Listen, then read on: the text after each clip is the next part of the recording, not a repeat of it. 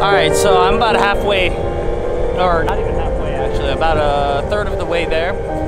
This is a residential area, 30 miles per hour. I wish I can be going to 22, but I just don't have the battery anymore. So I think I go like 16, 15. Probably with the weight 14, I would think. But yeah. So before I have to go up the next one, I'll tell you guys why I'm going to I'm a Cali boy at heart. The open ocean, the road, driving with my windows down, the long commute, it's a good time for me to clear my head. And when I sweat everything out like this for the commute, I think it helps me focus. So this is kind of why I'm doing it. All right, I gotta switch.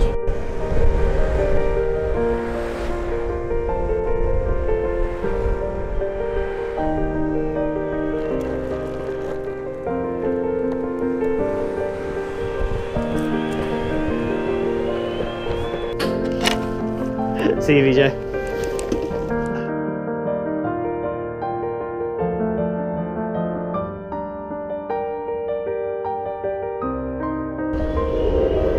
Thanks.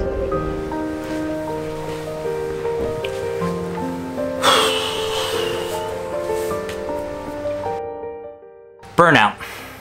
It's a word that's thrown around a lot in agencies. And I'm not sure people truly understand the concept, because burning out isn't just about yourself.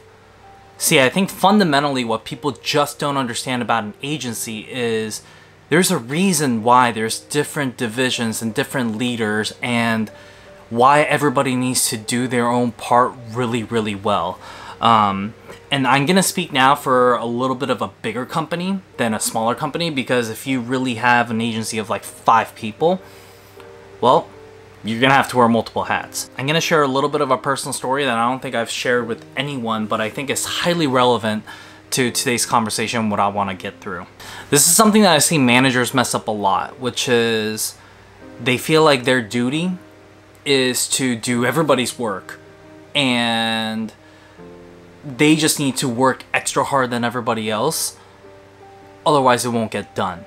See, I think that right there is a dangerous thought, because, well, actually, let me tell you why it's a dangerous thought. So I'm going to talk about the night that, or the week leading up to the night that I got hospitalized, which was, we were preparing for a pitch, and there was a couple other things going on, but for this pitch, it was potentially going to be the largest client in our department, and I wanted to do everything possible. See, I think managers forget that if they're not there, well, who's going to manage and lead the team?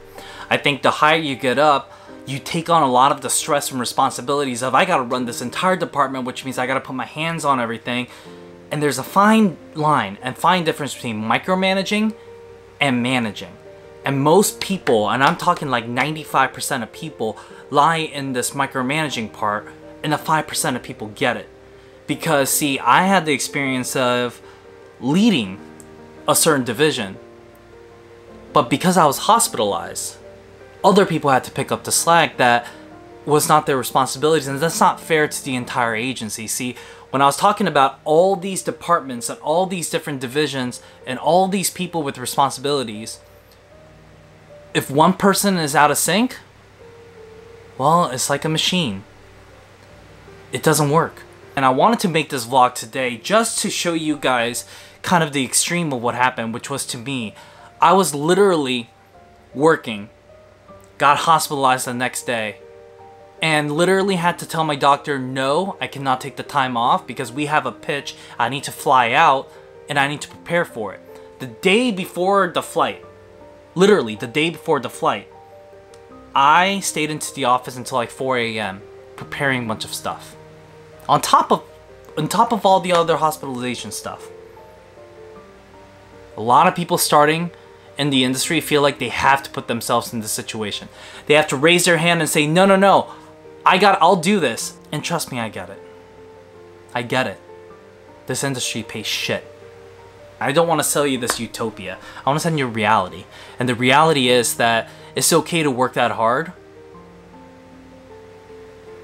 but don't hospitalize yourself.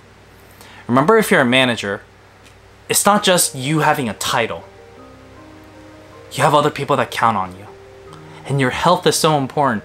You need to be there. You need to be not burned out. You need to be there for their team.